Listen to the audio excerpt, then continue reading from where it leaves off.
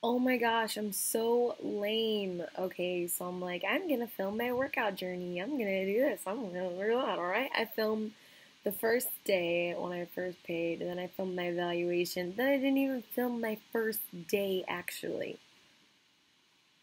I remember being really nervous again. I did like squats, and I remember being on the bicycle. She was like, for a whole minute, pedal as fast as you can.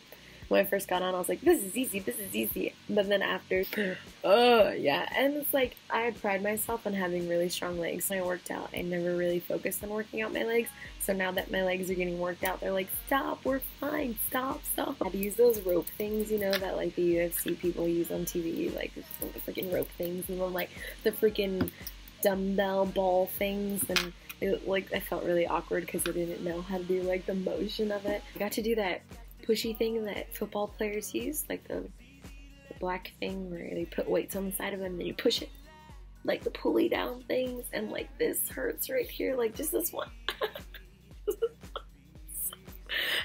That hurts so much. Oh, then we did abs.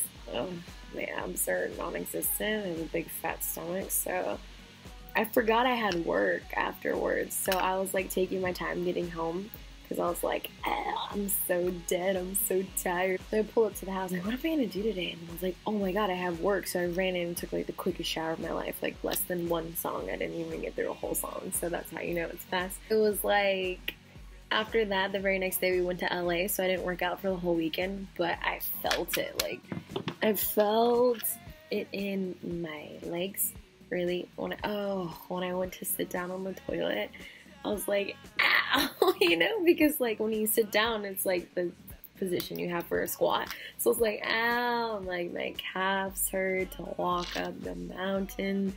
I mean, we didn't walk up a mountain, but we went to a little hiking trail, and just to like walk up it, I was like, it feels good to be in pain after working out because that means I actually did something, and it's reassuring that the reason why I'm in pain is that I'm working out, like I'm pushing my body to its limits, and it's freaking out and breaking muscles, but then it's reforming to be stronger. I'm in pain, which is good because it means it's working.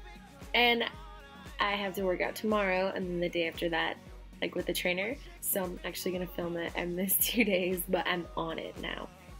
I'm on it with no hair. With no hair, with no makeup, and crazy hair explaining to you after the fact. I'm gonna catch it in real time, before and after. Oh, it hurts, but it hurts so good. Isn't that a song? Okay, bye. I love full pain. I'm training to be full.